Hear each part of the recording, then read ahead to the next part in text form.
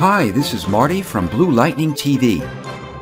I'm going to show you how to create your own vintage wanted poster from the Wild West. This tutorial is an update to one I did on an earlier version of Photoshop. I provided this template so you can follow along. Its link is located in the video description or project files. It includes a weathered wood plank background, the base for our poster, distressed paper texture, 4 antique nail heads, ornamental borders, and a cartouche. In addition, I supplied links to these fonts that I'll be using in this video. To make the white disappear that surrounds the cartouche, change the blend mode to multiply.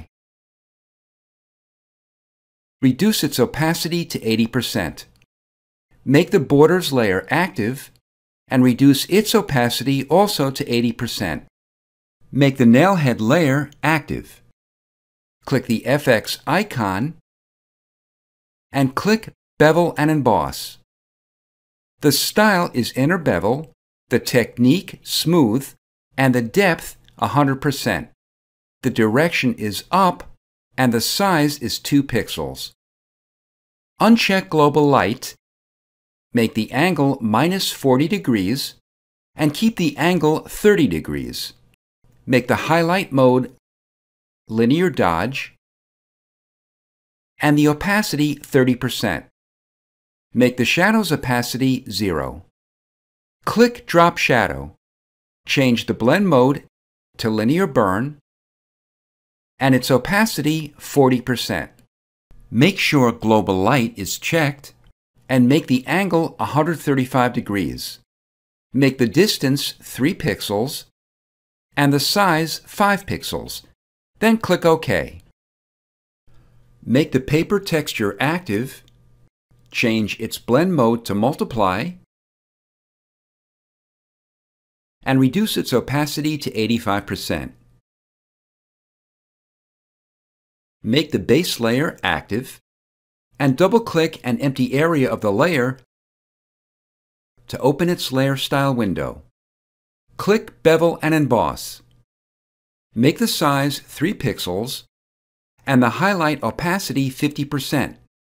Change the shadow's blend mode to linear burn and its opacity to 50% as well. Click Inner Glow. Click the color box and pick black. Then click OK.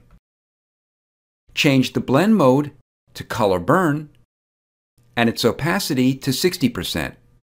Make the noise 20% and the size 68 pixels. Then click OK. Next, we'll add the photo. To save space in the Layers panel, click the small black triangles next to the effects icons to collapse the effects.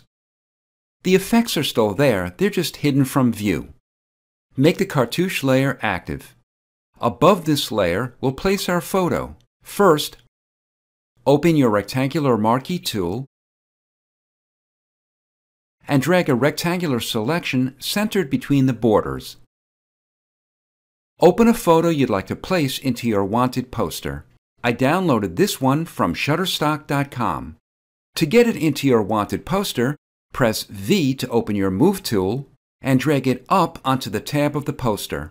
Without releasing your mouse or pen, drag it down onto the image and release.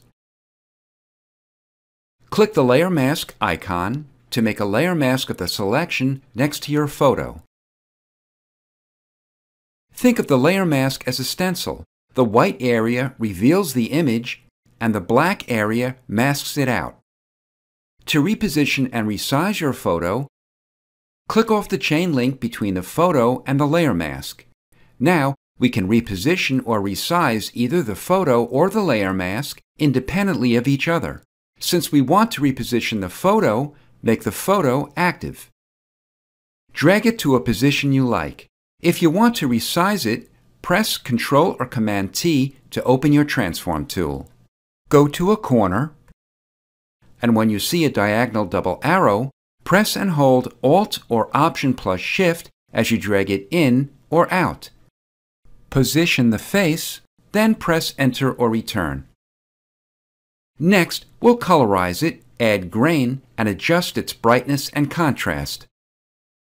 Double-click the thumbnail of your photo to open its layer style window. Click Color Overlay and the color box.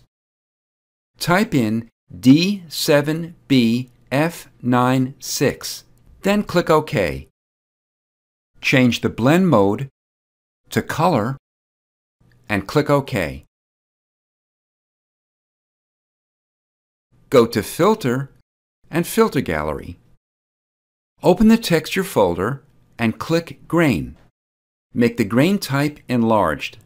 I'm using 25 for the intensity and 50 for the contrast. However, depending on the characteristics of your photo, you may want to adjust these amounts until your photo looks similar to this. Then click OK. If there are areas of your photo that are brighter than the paper, we need to darken them. Click the adjustment layer icon and click Levels. Click the clipping mask icon to clip or restrict the Levels adjustment layer to effect just the one layer beneath it in the Layers panel. For this photo, I'll brighten the input midtones to 1.48. Keep in mind, for your photo, you may want to use different amounts to get the combination of brightness and contrast that looks good to you. I'll darken the output highlights until the brightest areas of the photo match the brightness of the paper. To make the black areas a bit less dense, I'll drag the output shadows a bit to the right. To consolidate more space in the Layers panel, group the face and its adjustment layer into a folder. To do this, shift-click on the thumbnail of the face to highlight both layers, then press Ctrl or Command-G. Let's name it Face. Group the paper texture and the base into a folder using the same steps and name it Paper. Make the Face folder active to place our text above it. Open your horizontal type tool and go to Window and Character. The Character panel will open. For the word Wanted, I'll use Regulators Condensed. If you want to use the same fonts as I'm using, open it and click on the font. Make the size 70 points and make sure its horizontal and vertical scales are 100%. Click on your document and type Wanted. To reposition it, open your Move tool and move it. Click below the word, and for the next text, choose the Dead Saloon Regular. For the vertical scale, type in 48 to squeeze the text vertically and type the word Dead. Press the spacebar 3 times and type the word Alive. We press the spacebar to make room between the two words for the word Or. To resize it, click the Move tool and open your Transform tool. Go to a corner, press and hold Alt or Option plus Shift and drag it in until it's approximately the same width as the word Wanted. Then center it and press Enter or Return. Press T to open your Type tool and click below the cartouche. Type the word Or. Click the Move tool and open your Transform tool. Go to the middle right side of your transform and press and hold Ctrl-Alt-Shift on Windows or Command-Option-Shift on a Mac as you drag the transform up to skew it from the center anchor point. Then reduce its size and position it to fit comfortably between the words Dead and Alive. Open your Type tool and click below the cartouche. In this area, we'll type in a name. For this example, I'll make the vertical scale 100%, the horizontal scale 170, and the size 21 points. For your name, play with these amounts to fit your text comfortably. Press Enter or Return and type out your text. Open your Move tool to center it. Open your Type tool and click below your photo. In this area, we'll type in the reward.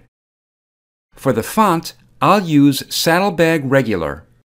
I'll make its size 46 points and its horizontal scale 44%. Press Enter or Return and type out your text. As before, open your Move tool to center it. Let's group all the text into its own folder using the same steps as you used earlier. Let's name the folder Text. Reduce the opacity to 90%. Now, all the text that's inside the folder has an opacity of 90%. We can close the character panel now.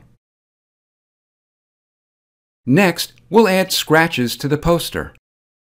First, let's group the text, face, cartouche, and borders into one folder since these are the elements that we'll be adding scratches to. Use the same steps as you used earlier. Click the Layer Mask icon to make a layer mask next to the folder. We'll be adding scratches to the layer mask, which will reveal the background through the scratches. Open your Brush tool and open your brush thumbnails. Click the gear icon to open your list of brush presets. I included marks and scratches for you to download into your brush preset folder.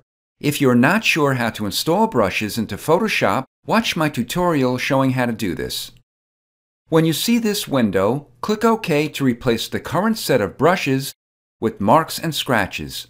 To make the thumbnails appear bigger, click the gear icon and click Large Thumbnail. You can try the various scratches, however, I'll click the first one and make its size 1700 pixels. Move your brush over your poster and left-click on your mouse or pen. If you don't like the position of the scratches, undo it by pressing Ctrl or Command-Z. Once you've added your scratches, click the Move tool to make your cursor easier to see. Click off the eyeball of the background to temporarily hide the layer. We'll make a composite snapshot of just your poster by pressing Ctrl-Shift-Alt-E on Windows or Command-Shift-Option-E on a Mac. Since we have the composite snapshot, we can hide its source layers. Next, we'll add a drop shadow to the poster. Double-click on an empty area of the poster layer to open its layer style window. Click Drop Shadow. Change the blend mode to Linear Burn and make the opacity 25%. Make the distance 8 pixels and the size 10 pixels. Then click OK. Make the background visible and open your Transform tool. Click the Warp icon. This divides your transform into sections that can be manipulated to warp the shape under it. Place your cursor on the middle of the top line and drag it in a little. Repeat this on the middle of the right side, the middle of the left line, and the middle of the bottom line. Then press Enter or Return. This is Marty from Blue Lightning TV. Thanks for watching.